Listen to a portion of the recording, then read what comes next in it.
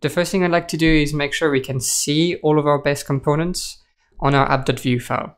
So at the moment we've got this blue circle, and I want to replace that with some kind of lab page where we can see all of the base components that we've created so far. So let's do that.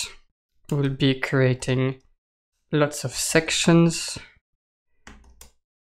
with some spacing around them. And the first one will be for panels.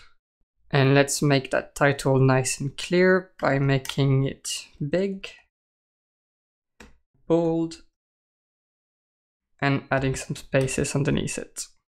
Okay, now we can create our first base panel, and we'll just put some random text in it. Now we need to actually register that panel because at the moment it's just acting like a div basically. So let's create a new base panel.vue.js component. Let's just write something my panel here, and we'll register it on our app.vue.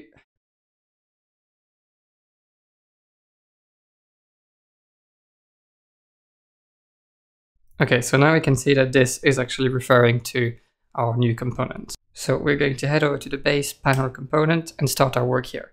So the first thing we want to do is obviously replace that text with whatever we put inside our component, so using the slot tag. And we're going to style that wrapper a little bit better. So first thing, we're going to make that white.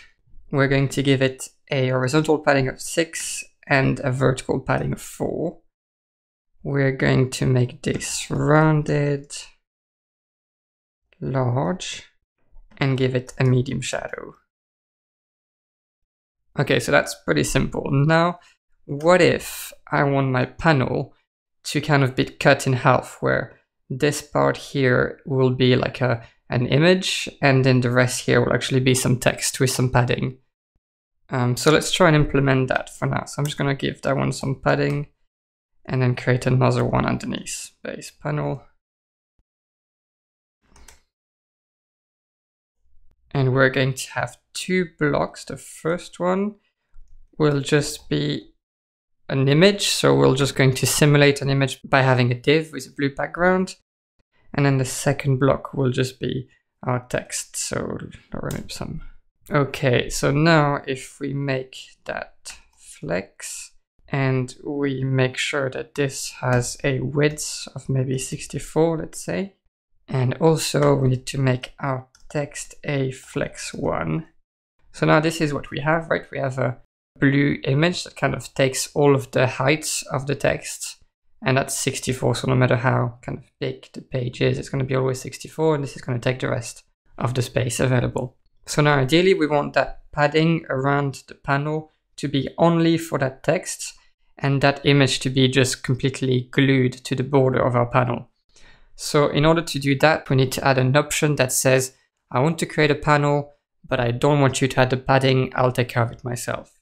So we'll do that by adding a no padding option. Now let's make that work in our base panel component. No padding.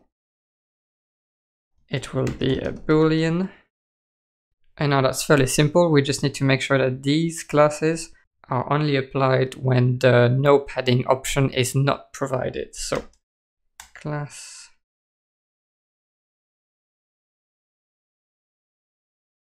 Okay, so now we've removed our outer padding. Something you might have noticed now is that the blue image doesn't have rounded corners anymore. And that's because it sits on top of its container, which itself has rounded corners. So in order for us to keep those rounded corners for the blue image, we need to add a overflow hidden class. And I would magically make sure that everything kind of fits within those rounded corners. Now all that's left to do for that panel is to re-add our padding, but only for the element that contains this text. So we're going to go here and add our horizontal padding of 6 and vertical padding of 4 again. And we should have what we wanted. I'm just going to reduce the text a little bit because it's quite big. Yeah, that will do. Okay, so for the last panel of this episode, I'd like to create one that accepts a title and a subtitle. So we're just going to create a new base panel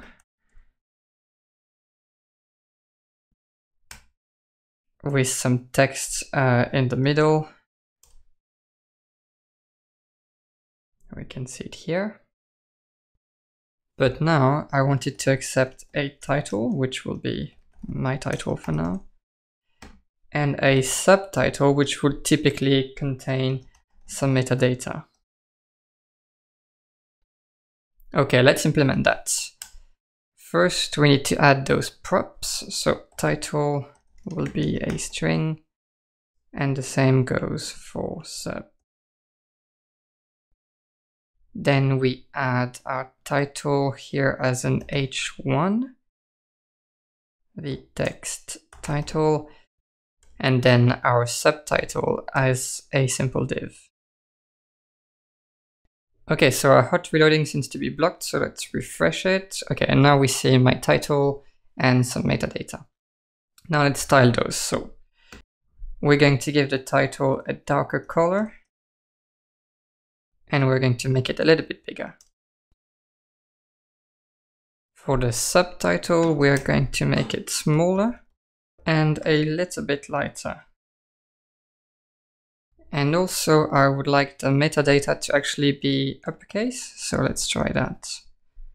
Uppercase, yeah, need to have a wider tracking. Which one is it? Yeah, wide. Yeah, that's better. And let's make it a bit bolder as well, semi-bold. Okay, finally I want to make sure there is enough gap between the title and the subtitle, so let's add empty one here.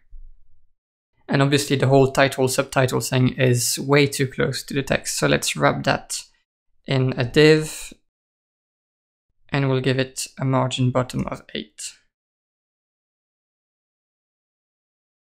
Okay, so that's much nicer. I'm pleased with it. The only thing is now if you scroll up and see our first panel, you can see that we've got obviously that margin 8 here, which is being added for no reason. So we'll just add a VF title here to make sure that this margin is only applied if a title was provided.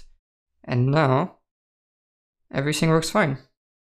Okay, so that was our first base component, and in the next episode we'll be implementing buttons.